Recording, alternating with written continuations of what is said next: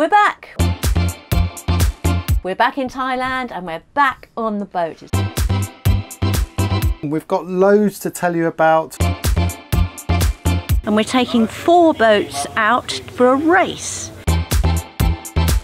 I mean, who doesn't love an S&S? I'm about to lose my mind, just trying to get famous. Boy, you had me at goodbye. We're in Cambridge and we've come to the self-storage centre. This is where we keep all of our precious gear.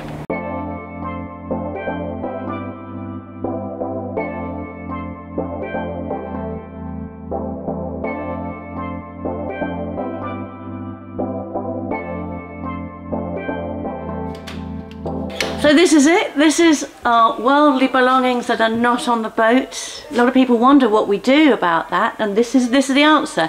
We've had a lot of stuff that's been with friends and family over the years, but now we finally got ourselves a lock-up. This is it. So these are just some of my records. I was a vinyl junkie. Used to do a bit of DJing and all that, and I think this is less than half my collection. My brother Marcus has the other half. He picked all the best records. That's a particularly good one.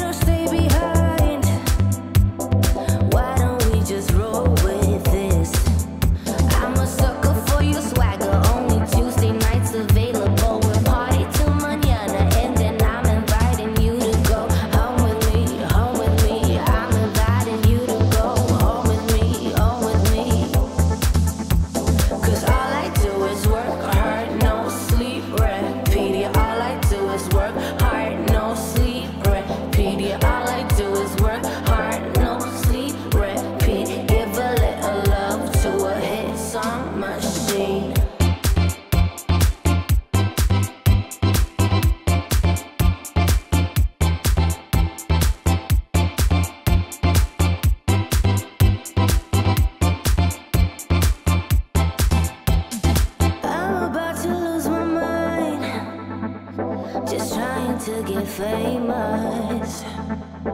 Boy, you had me at goodbye. My love's not a long time drift. We're back. We're back in Thailand and we're back on the boat. It's bloody great to be here. It really is, but we are so jet lagged.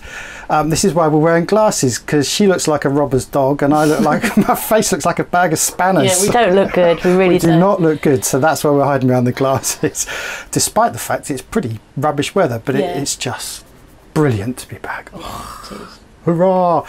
We've got so much to catch up on. We've got loads to tell you about, lots of new and exciting projects. The first of which you can probably just see just over my shoulder. I guess a lot of you are waiting for a Dodger update. That's going to happen in the next couple of weeks because we've got some exciting stuff to talk about today. What else have we got? We've got a couple of new video projects in the pipeline we've been thinking about.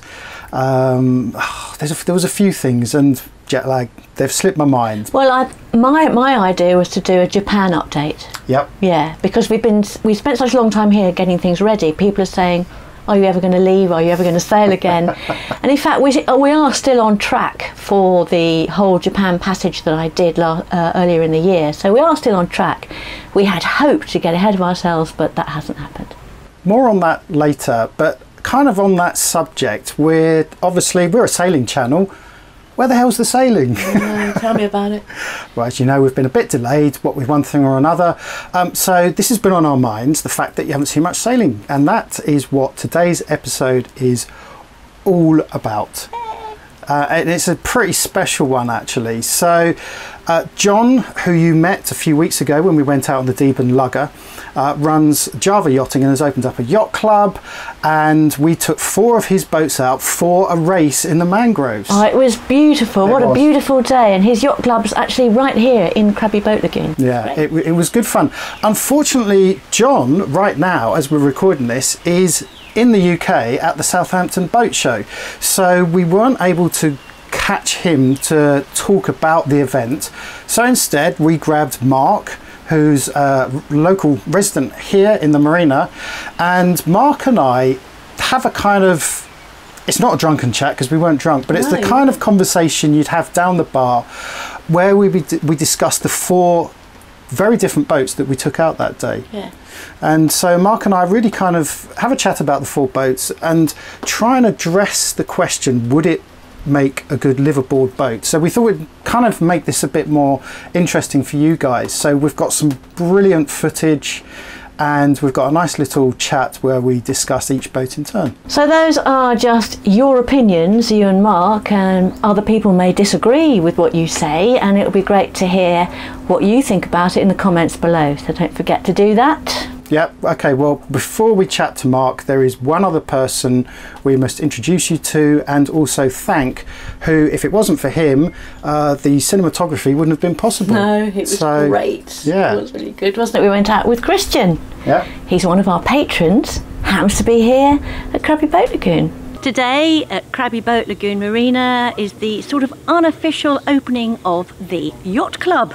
Very exciting. John, who lives here and has a number of boats, as you can see behind me, is starting a little yacht club here. He has dinghies and all kinds of boats that people can rent and play around with. It's great fun. And today, the inaugural day, happens to coincide with a team building exercise with a company from Thailand that's coming here. There's 30 of them, and we're taking 4 boats out for a race out here in the mangroves. And luckily for Jamie and me, our friend Christian, who's one of our patrons, has volunteered to take us out to watch the race. So tell us a little bit about your boat. It's very different to ours, isn't it? Yes, it's a 24-foot Japanese powerboat. It's a Nissan Sun Cruise 24 with a Volvo Penta inboard engine. And it's a little boat for overnight trips, protected from the weather, from the sun. Have a cabin, can close, so it's actually perfect for around here, isn't it? Great for weekend trips and things. It should be. So Christian lives in Bangkok and he comes here as often as he can to sort his boat out, don't you? Yes. And get it ready for the season, where he's planning to take it to Malaysia, I believe. Yes, this is my weekend hobby, so whenever I need to get out of Bangkok, I'll come here and play with the boat. It's a lot faster than Esper, so we're expecting great things today. Great to have you on board. Thank you. Okay, so I am here with Mark, who is based in Crabby Boat Lagoon, and Mark knows John very well. He's worked with John on a number of projects, helping skipper some of his boats, but more often than not, fixing his outboards. Yes. Something he's very good at. And I thought Mark would be a very good person to talk to discuss the 4 boats that we are going to see in this race.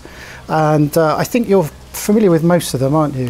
Yes, particularly the Bavaria 46, which John uses to take out for his IYT training. Would you say it's a fairly easy boat to sail? Oh, she's like a big dinghy. Yeah. She's got a spade rudder, fin keel, and she'll do 9 knots without even thinking about it. Yeah, no, I've raced alongside her and she's left us standing. Yeah. She's a fast, I guess, a light displacement, one that the not so generous people might sort of categorise as a plastic fantastic, along with your Beneteaus. Frozen snot, that's the one. But she's a very responsive boat, isn't she? She's quick. You remember the dinghies outside and how quickly they go about and jibe?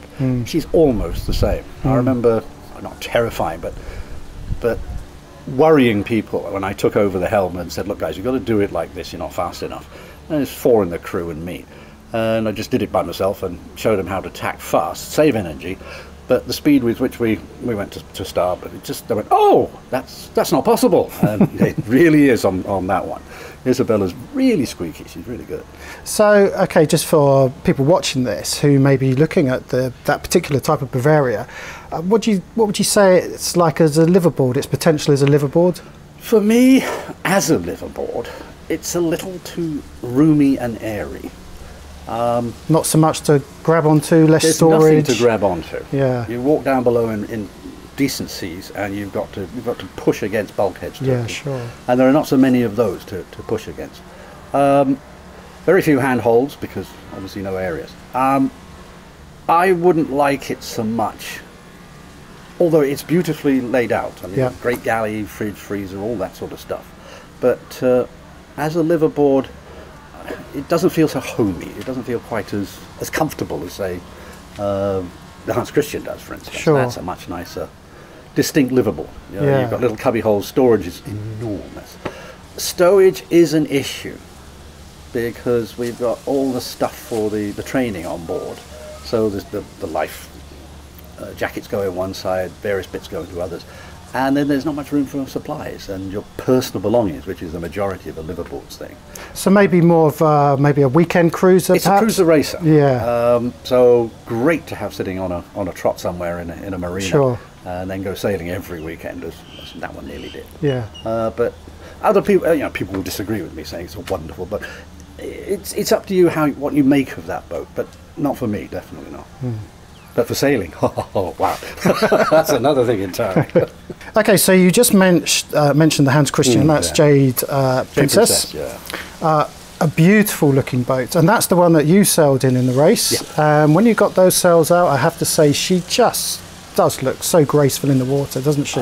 Recently reading about them, and they were designed for cruisers, but to provide performance cruising. And to see a Hans Christian in full sail on the wind, it's a sight to behold. It really is. They're beautiful things. I was absolutely amazed. She's heavy and she's quite sluggish on the wheel, so I assumed she's not going to go to windward at all. Popped up the foresail and the main, and wow, we're at least as good as Isabella. We're not as fast as Isabella, but at least as good on the point, and just as good as Alegra and IFAFA. And a nice solid sail, I suppose. Oh, it was really, it's like it's on rails. Yeah. Now, the issue is going about. It's a slow process as you go about. And a gentleman's about. It's a gentleman's about. It was great because the people we had on board were inexperienced and not skilled at all. So for them, it was a nice way to relax and learn a little bit in the short time we had. I seem to remember John had said that of all of his boats, that is the one that he would go off. If he were to become a full-time liveaboard, and we know John, he's never going to do that. No, he has too much fun playing with his boats in the marina and outside.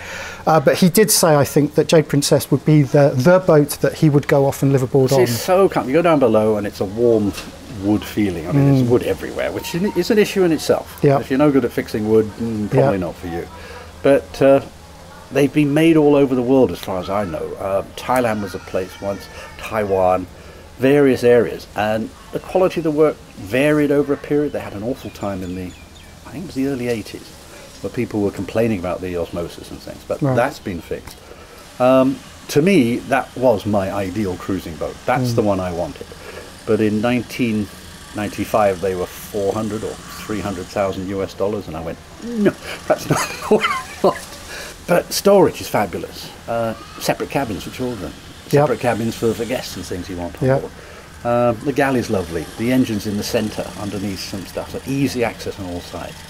Wow, what a lovely boat. Cheers. Now, the big problem, we came up to windward, we did 3 boards, beautiful run up. We were doing as well as the other faster boats, essentially.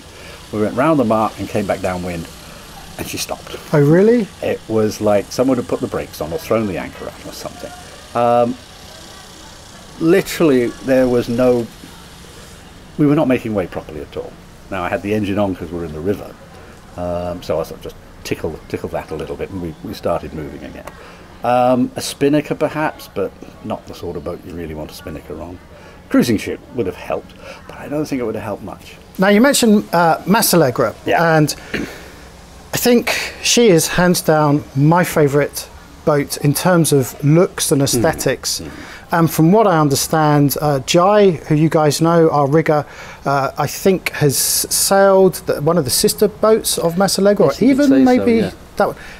He said its performance was incredible, and as we saw in that race, boy, Alexis, was it? Yes, he chose that one. Wisely, I think. Well, he's a very committed sailor anyway, and he said, "I want that one." And John said, "Of course, yes." He's known him a long time. And we all went, well, that's the race over for us. Because there's no way. She's just superb. He made a couple of errors because of the makey-learny crew he had on board. But it didn't make any difference at all. That's Alegra, yeah, that's John's favourite boat. She's just powerful. Just so beautiful. Now, was it Frans Maas? Was it designed? Frans Maas, yeah. Yes. From what I've read, anyway. Yeah, so 40, 41. Some say 40, 41. It's like my boat. It's a 39'6". You know, take a pick. Yeah, what's 1 foot among friends, though? Quite a lot of money, actually.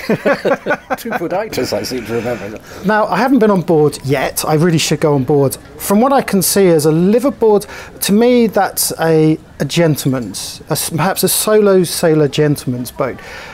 There doesn't seem to be much light on the boat. There's none. I've done a little bit of work on his engine for him. And you need lights, head torch or external lights to light your way, literally.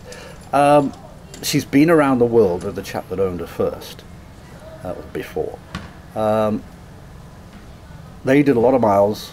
He individually did a lot of miles and said it's a wonderful boat for cruising. If he'd have had a partner, then perhaps it would have been different. She's a racing boat to me. Sure. In the fashion of the old IOR class, which is now banned, obviously. Big fat beams, so quite good stowage on the port and starboard sides. Very, very fine bow. Yep. So the front area, the bow area, there's not so good because it curves in very, very fast. So your stowage is not perfect. Both Jess and John say they love her to bits, and she sails well. She handles beautifully. I'd been down below and went, ooh, I wouldn't want to stay too long on this one. That was my impression of it anyway. Too dark. Yeah. Not much light. You could fix that obviously with some clear ports and stuff, but she's not designed for that. No, absolutely not. And then, okay, on to our last one, and it's kind of, we think, vaguely associated with Alegra because they look so similar, and that is Simon's S&S, and it was a Bowman. And I remember Liz and I, when we were looking for our boat, we came across a Bowman 46. It was a yawl, funnily enough, built in 76. Beautiful. They're great boats. The problem for us was lack of space down below. It had an aft cabin, and the only way to get to it was through a little passageway. Very similar to a 40-foot S&S that we saw. And I think this is one of the issues if you're going to have a gripe with an S&S, is similar to Alegra. It's that great big fat bum, but it just finds into that tiny little stern. Yeah, essentially. Your boat, my boat, big fat stern, stowage. Yes. For a liveaboard, it's about stowage and convenient, easily accessible stowage. Again, IFAFA, she's a racing boat to my mind. Simon lives on her and enjoys it and takes people out for runs and stuff, sees how it goes. But even he admits it gets a bit tight. Yes, well, he is very tall. He's about 6'4", but I mean, who doesn't love an S&S? She is again, she's a beautiful boat and a real performer as well. That shape, you know, the guys, the Sparkman and Stevens, they drew the lines and they're almost perfect. Yeah. You look and you go, oh, I know what that is, and you probably don't, but it's close. It's so close. Alegra, to me, I thought was an S&S, but so did I. Yeah. But IFAFA, good upwind, really lovely, but downwind didn't seem to perform at all. Now, I did overtake her while using a small amount of revolutions. I think someone was a bit perturbed about that. He was very annoyed. He said, Mark, you cheated. And I said, it wasn't a race. One boat sailing, 2 boats racing. Absolutely. Well, it was, what do we call that thing? Team building exercise. Yes, that's exactly what it was. And I was building my team.